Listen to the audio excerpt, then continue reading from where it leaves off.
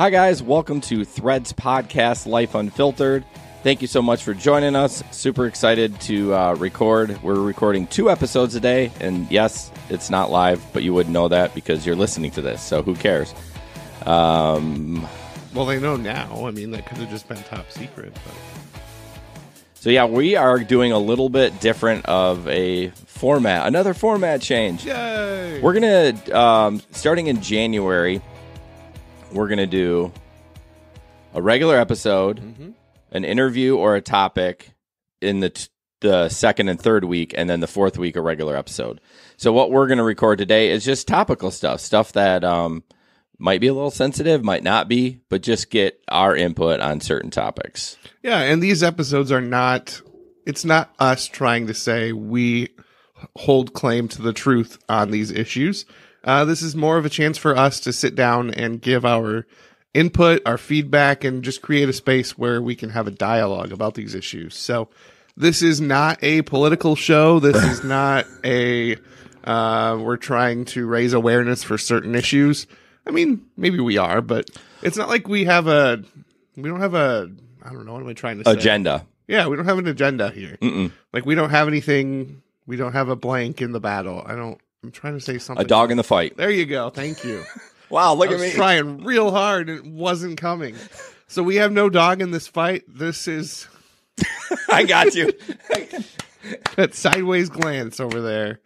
Oh boy. And it's not that kind of show either. So yeah, I went to a website. I'm just on fire today. Yeah, just to put it in perspective, like I know we weren't going to do any current events, but just Ben and I recording at 11:30 on a Friday afternoon. Like, what is this? This is weird. We're drinking soda and it's just like weird. So anyways, go ahead, Ben. Sorry. Yeah. So there's this website called procon.org.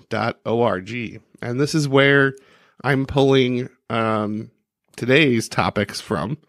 And it's just a website. They really try to be nonpartisan and just present all the facts on all the different issues on both sides.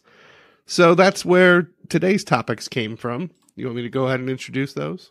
Yeah, why don't you tell everyone that hasn't listened to Threads what kind of Threads is about? I mean, that'd be helpful too. So if you're relatively new to the show, you may have caught us in a phase where we're experimenting a little bit as we get towards the end of the year.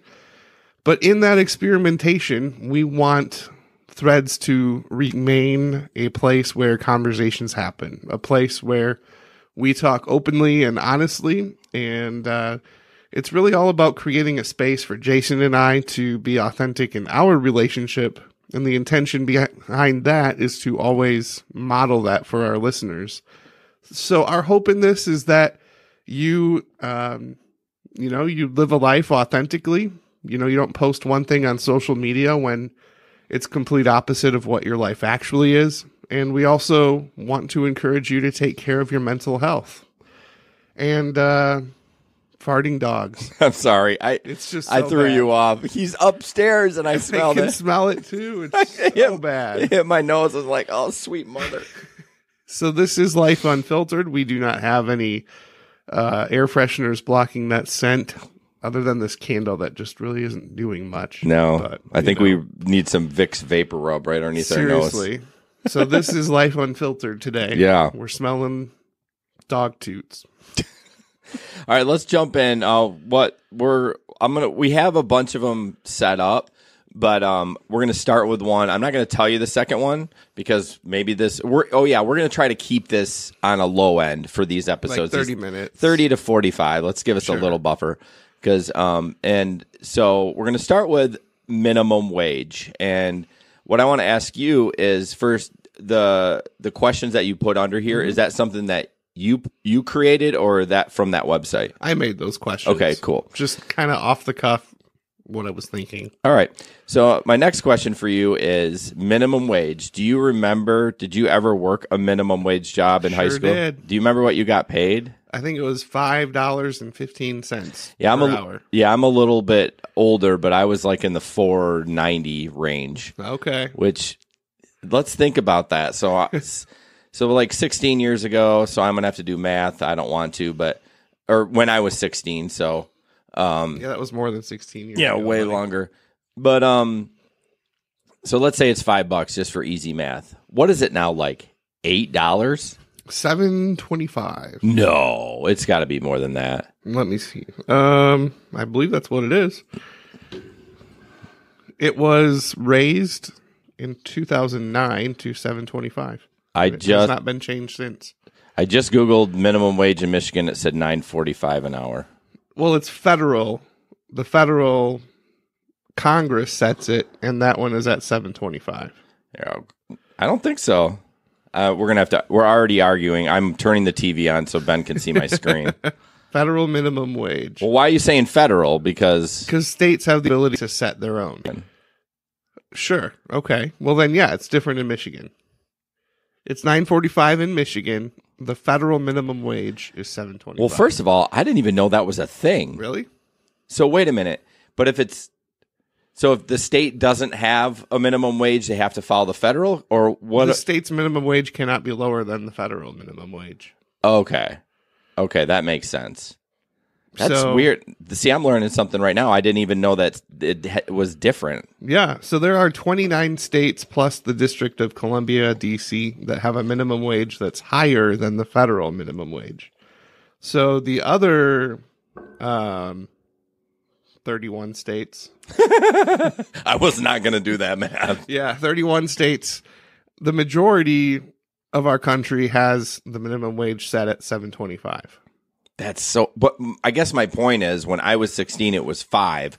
Even if you went with the $9.45, it's gone up $4 in like 25 years. It's crazy. 35 years? Mm-hmm. No, 30 years. We'll just go with whatever number you say. 30. I don't feel like doing 26. That. Like 26 years. There you go. A quarter of a century. Yeah, that's nuts.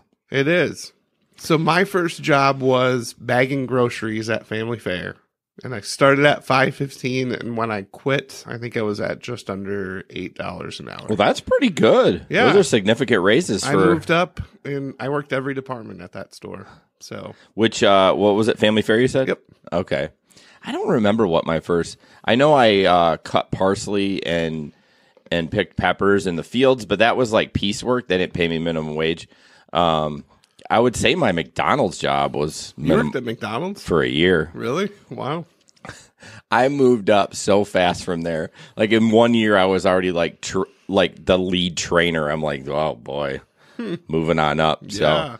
But so one of the questions Ben had is it currently the government's job to set a minimum wage? Is that the best way to handle this issue? Now, when you say government, do you mean state government or federal? Both. Yeah. I think I'll answer that. For me personally, there has to be some regulation because people are going to take advantage of that. They're going to be like, I'll pay you whatever I want. True.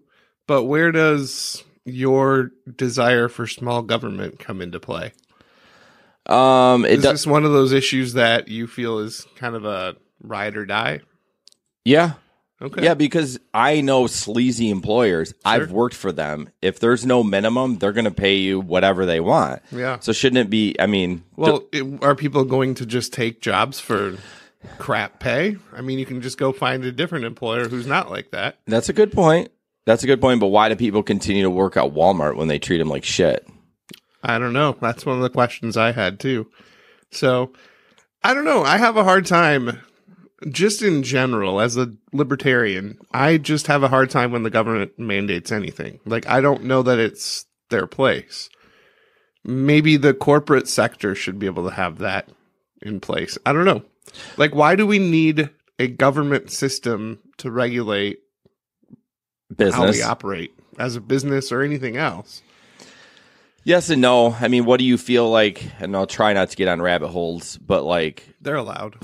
By the government forcing a company to pay unemployment tax. So like with my job, they're fine with it because we do claim unemployment. Mm-hmm. But for your job, you work all year round, your company still has to pay unemployment every single month. Yep. What do you think about that? I don't know. And it's interesting that you ask now because I'm on workman's comp leave. And I'm on unemployment. Yeah, and that's something that my employer has been paying into. And I feel like, well, here's the interesting, though, another rabbit hole maybe, but I feel like the workman's comp thing, the government really isn't involved with it. I don't think workman's comp. I don't think this, but and it works. Well, so my point is, here's workman's comp, which is an illustration of a setup without government involvement that's working well for the most part. So I wonder if there's a way that we could model unemployment after that too. You could, but here's the thing. The government pays into unemployment and so does the employer. So it's like we're sharing responsibility for this person, your employee, getting unemployed. I guess you could do it the other way, but then the employer would have to pay it all. So they might be like, It's one of those things where it's probably set up so long ago and it's probably not going to change. Probably not. But that's a good point. You know, workman's comp is just basically insurance that your company pays for. So if somebody gets hurt, it's like car insurance or whatever. But yeah, I agree. I don't want the government involved, but I also feel like employers will take advantage. And I get what you're saying, but I'm trying to give an example. Like, what if somebody, the job they're doing, that's the only job they can do? Let's say they're disabled of some sort or whatever. I'm just making up stuff. But it would be terrible if, like, you know, the minimum wage was $10 and they were paying them $5. And you're like, well, there's no rule for that. So I guess if you don't like it. But I see what you're saying. It's kind of like, well, eventually you only can go so low before you're not going to get anybody to work for you. I mean, look at Uber and Lyft. They've lowered their rates how many times? I didn't want to bring that up because there's people. Yeah, you're right. Yeah, but we're independent contractors. It's true. So, and we always do say, if you don't like it, go somewhere else. So I'm kind of eating my words, I guess. No, it's fair. But I think what you're saying is, like, let's just let the market sort itself out. If they want to pay $5 and someone wants to work for them, why should the government say, you can't do that? Yeah. You know, as I think about government, I think government is the way it is because of shady people. Yes. There's rules in place for shade. It sucks because most of the world doesn't operate like that, but there are shady people that do. And there has to be some form of regulation put in place. So I don't know. I'm very torn. I'm a fan of small government, but I don't like it when the government puts their hands into things in the marketplace, like minimum wage. Right. So. And speaking of, like, the government, we always find that when it's done in the private sector, it's done well, whatever it is. Yeah. And when the government takes triple the time and 5 times the amount of money. Exactly. So I just don't get it. So one of the questions that I had here was also, who are the people who end up with these minimum wage jobs? And to answer that, I did a little bit of research. Thank you, Google. Any idea what age group represents the majority of those being paid minimum wage? I'm going to say 18 to 25. 49% of minimum wage workers are age 16 to 24. Not bad. Yep. 51% are older than 25. Wow. So the majority is actually adults. Wow. Yeah. That's I mean, I knew that was a big number, but I thought it would be a little bit more younger kids, like maybe like 60-40 or 70-30. Ooh. So who are the people that are making those wages? Well, they're mostly adults that are older than 25. So I just don't understand how somebody could settle for minimum wage. And I think people do. And I don't get it. I think some of it, and maybe I could be wrong, I'm just shooting out of the hip. Don't be pissed at me. I think maybe some of it is they get benefits from the government. And so if they make too much money, they don't get those benefits. I would agree with that. Yeah. I think, again, that's a system that the government put into place that's really just muddied the waters. Yeah. It's like the support they receive from the government or from disability or whatever the case may be. If they make more than a certain amount, then their benefits are reduced. I'm thinking of other topic ideas I need to write down as we're talking about this. Yeah, I mean, I would never work for that amount of money. Even with, I just have this work ethic in me to be like, even though I'm on unemployment, like this week, it's going to be great because my car's been in the shop. Literally, this is day 5. Ugh. And but normally I don't claim the benefits. I work to make way more money than that because I don't want to make a couple $100 a week. Like I want to make. I want to keep my life the same. Exactly. But some people aren't like that. And I just don't know why you would want to. I mean, we're kind of getting off topic of who are the people that end up with these jobs. But I think I'd be interested to. I don't know how you do a statistic on that, but I'd be interested to see how many of them are on social services that have that 51% of the minimum wage jobs. Mm-hmm. That would be something. I can't believe it's more than the other one, though. Like it's 51.49, right? You said that 51 over 25. Mm-hmm. See, that's weird. It is. It's crazy weird. And you can't live. I mean, those minimum wage jobs are for younger people to kind of just supplement their bills, going to school and things like that. Yeah. I worked at Chuck E. Cheese. While I was in college. Chuck E. Cheese for your birthday. I know that's not part of Chuck E. Cheese, but I love that song. So, that's very much what it was. Although it wasn't minimum wage, I still made, I think, close to $8 or $9. But yes. Ballin'. I know, right? So, here, there's a couple of things that pro-con puts alongside of this. A higher minimum wage would reduce government welfare spending. So it says if low-income workers earned more money for their dependence on and eligibility for government benefits would decrease.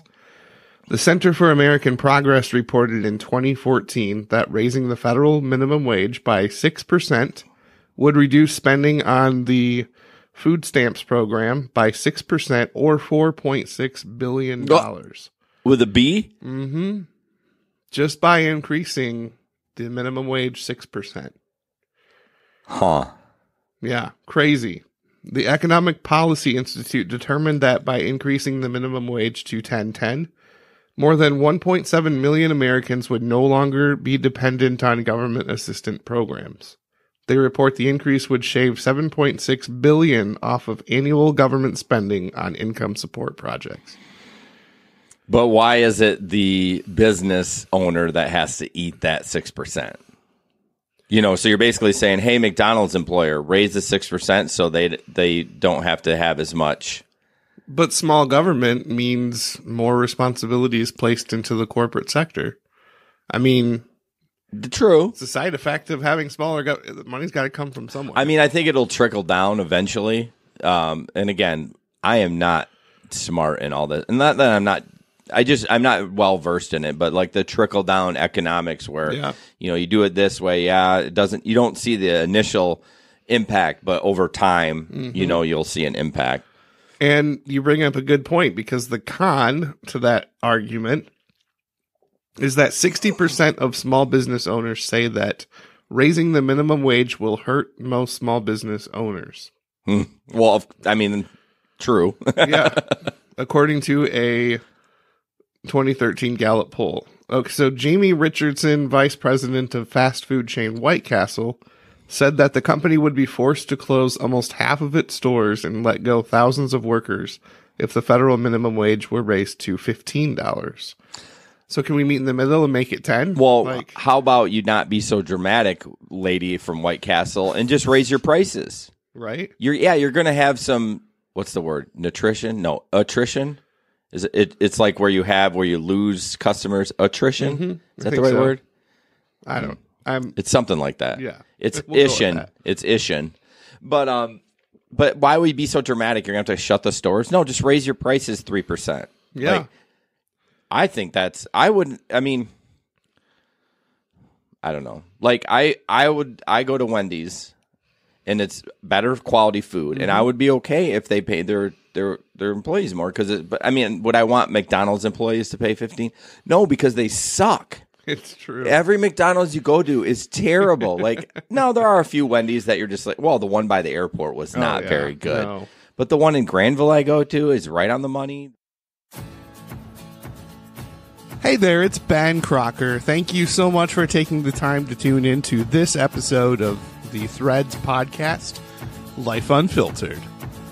Did you know that recently Jason essentially dared me to start my own podcast? My wife didn't think it was a great idea at first, simply because I didn't have much time to work with. But, as you may have heard, I'm currently on medical leave from my job, and I need things to fill my time with. So, why not go ahead and start my very own podcast? I did just that. And you, my friend, are invited to listen to it and to become a fan of not only Threads podcast, A Life Unfiltered, but you are also invited to become a fan of Bumpala, The Root of All Ben podcast. It's a podcast all about the things that make me Ben. I talk about faith, family, relationships, vocation, basically all the things that just interest me. There's a lot of them, trust me. You're in for a treat. I think you're really going to enjoy it. Jason's listened and has given his approval to the first episode. My wife's a big fan. I've got some former students I used to work with out in the great state of Oregon that are tuning in. Everybody loves it so far. Maybe they're just lying to me, though. So you be the judge. If you'd like to tune in to this brand new podcast, all you need to do is search Spotify or Apple Podcasts for The Root of All Ben. Thanks so much. I'm looking forward to hearing your feedback. Now let's get back to the other podcast, Threads, Life Unfiltered. I don't know. I mean, back to your question, yeah, can we meet in the middle? But can you imagine? I mean, $15 an hour. It's quite a bit. It's quite a bit. So, I mean, if you were to look at just my base pay, not my commission or anything else, I don't make $15 an hour. Yeah.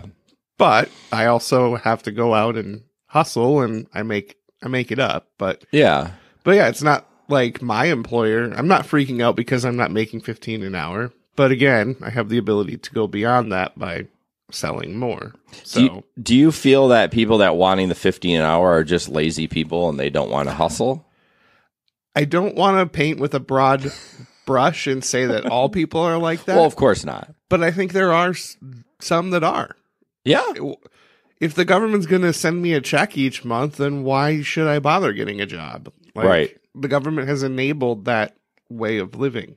Well, I think, too, there needs to be, again, a little rabbit hole, but I think there needs to be some parameters set up for those benefits. Like, you get these benefits for 3 years, and you have to, yes, can you get them longer? Sure, but you have to show me that you've tried to find a job, or and it gets a little sticky when you got kids, because then I'm like, I feel bad for those kids. Those kids need to eat and have a warm home and all that stuff. So then you're like, oh, I don't want to cut the bennies off, but at least drug test them. At least do something that shows that they're being a member of society. Yes. But maybe their mental health isn't the greatest, so they can't go hustle a big job. Sure. But there's got to be some sort of line where you'd be like, okay, we're done. Yeah. Like, we're done supporting you. So I would agree. And why isn't there an aspect to these government assistance programs of job assistance? Oh, there assistance is. Finding jobs. There is. Is there? 100%. Okay. I mean, if you go down to Michigan Works, that's what it is. Okay. It's for people that are unemployed, or they have tons of programs for that. That's good. If they didn't, I'd be a little concerned. Yeah, that would be odd. But here's another interesting stat from the con side. This is an argument for not raising minimum wage. So you have Walmart, who's like bottom line, low price everything. Forbes reported that an increase in the minimum wage has led to the closure of several Walmart stores and the cancellation of promised stores yet to open. So because of our, I don't know if you want to call it greed, but our desire for low prices is impacting, that's impacting this whole situation as well. It's like we want cheap goods, but we also want high-paying jobs for people. Yeah, it doesn't go both ways. Yeah. And I think the problem is, unless everyone in that, let's say in that Walmart, Kmart, Trying to think of Big Lots, whatever. You get what I mean. Those lower end, real cheap stuff. Unless they all band together and say we're going to raise our prices, no one's going to do it. Yeah, because they're going to be out of business then if they don't. Yep. I mean, you can't just. But you're right. You can't have your cake and eat it too. You have to either, if you want higher wages and you want people to be treated better, you're going to have to raise the prices. Yeah. Same thing with the iPhone. That iPhone is made in China. Mm-hmm. I still paid $1,000 for my iPhone. Can you imagine if it was made in the United States? I don't think I would buy one. Seriously. I mean, it'd be $3,000 easily. And yeah, so it's like that weird little in between. Like I love cheap prices, but I also don't, and I want these people to be, I don't know. It's just such a balance. It is. I mean, I feel like they need to get paid a fair wage. And I just think everyone needs to do it. If one company does it, and there are companies that do sell only American made, and this isn't an anti-China or anything like that, but they're paid a fair wage. Mm-hmm. Like even some of the coffee you buy will say this coffee, this was harvested by people that get paid a fair wage. Yeah, fair trade roast or whatever. Yeah. So it's interesting. Couple more things. Let's go. We talked about how to feel to push the minimum wage. If someone wanted to be a gas station clerk, is that okay, or is it against the American dream?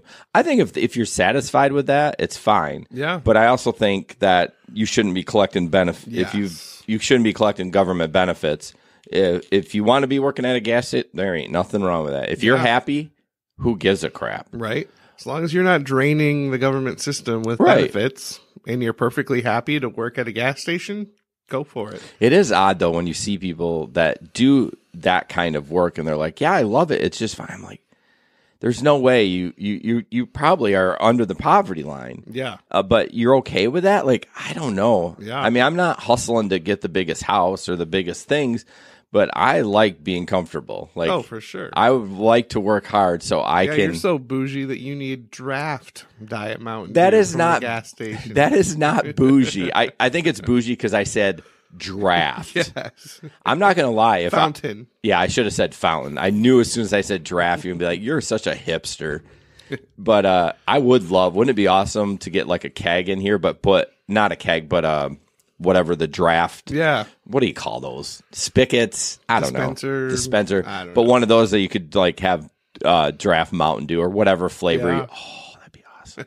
See, I want to work hard so I can get one There of those. you go. So what's your feedback on that for is that okay or? Yeah, I think, so I'm going to go back to when I was my son's age in 8th grade. My cousin Pete and I lived down the street from each other, and we would often go to 7-Eleven by our house. It was like our thing. And there was a gentleman there by the name of Gino. And Gino! He had an Elmo tattoo. It's just a real interesting guy. But every time we went there, he was always so happy and excited to see us. And we built this weird relationship with the 7-Eleven clerk. And then we stopped seeing him and we're like, Where did he go? Well, come to find out, he took a job across the street at McDonald's. Okay. And he's been there ever since. I think Really? to this day, he still works there. I don't know if he's receiving government benefits. Not my place to judge. Yeah. But I just think of Gino, and he was like the coolest guy when I was in 8th grade. I don't know if I wanted to aspire to be him, but he was just an individual that I had a lot of respect for. And I would just go say hi. Sometimes we didn't even buy anything from 7-Eleven, and he'd still let us get a free Slurpee or whatever. So I think there's definitely a place for, if that's what you want to do with your life, who am I to say you can't do that? Do you think he maybe was special needs and at that age you probably didn't get that, but maybe you think he's just got some issues and so that's just the job? I mean, let's face it, Sully's probably going to have a job like that or working in a factory that's the same thing, but he'll love it. Yeah. He'll love it. Just like that guy. He just loves whatever he does. He loves talking with people.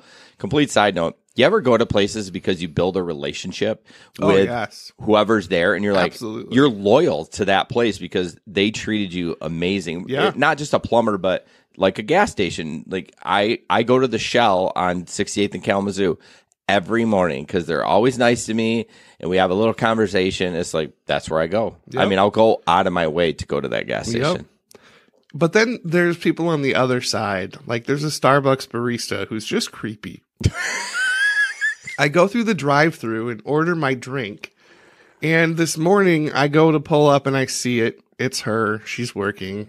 So I pull up and she's like, "Oh, it's Ben, right? How are you, Ben? Did you get the same old drink again today?" I'm like, oh my word, really?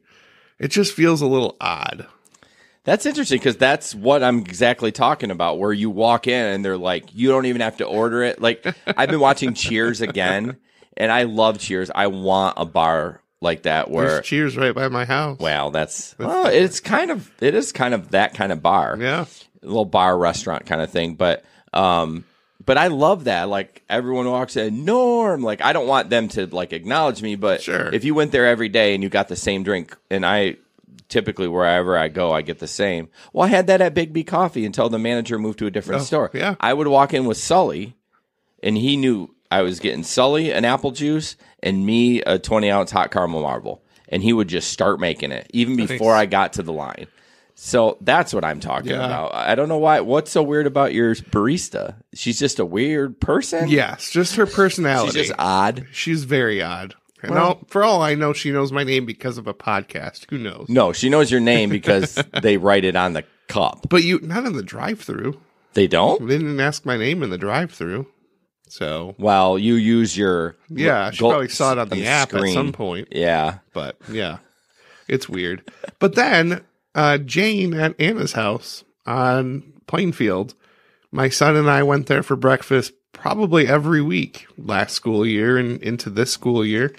And she would just come over and she's like, "You guys want the usual?" And we'd be like, "Yep." So she'd bring it. She'd bring out a Sierra Mist for my son, coffee with hazelnut for me, and some creamer.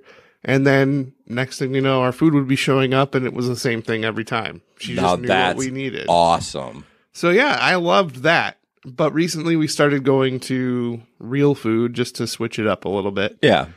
And it's definitely noticeable. Like Stefan and I were talking today. We love the food at Real Food, but we just don't feel like we know who the people are. Yeah. Like we don't have Jane waiting on our table every morning. Yeah, you build that weird relationship and she loves it too as a server because she gets tipped. You probably would tip her better than we always tip well. Well, yeah, but I mean, in general, you're more likely to, if you go around Christmas, to drop an extra 20 or whatever. Yep. By the way, I love doing that. I know you think I do it because I'm trying to feel good, but I love going to eat during. I thought you were going to say because I'm trying to flirt. No, no. I love doing that. We go out to eat Christmas. We always will heavy tip. Not all the time. I mean. Tip the bill. Tip the bill. That's a hashtag. Like, it's a thing. If the bill's 20, you tip 20? Mm-hmm. Oh, interesting. Yeah. We'll have to look into that. So I think we're going to wrap it up unless you got any more about minimum wage. I don't know how these are going to work. Again, we've asked for feedback and no one does. Please email us. If you hate these, you love these. If you like our wives on the show more, let us know. We're looking for... Not like we're looking for direction, but we want to give... We like doing all the kind of talks. Yes. So we want to give what you like to hear. For sure. So you can follow us at Threads Podcast. You can find all our stuff at threadspodcast.com. We're on Instagram, Twitter, and Facebook. Really appreciate everyone listening, and we'll talk to you soon. See you later.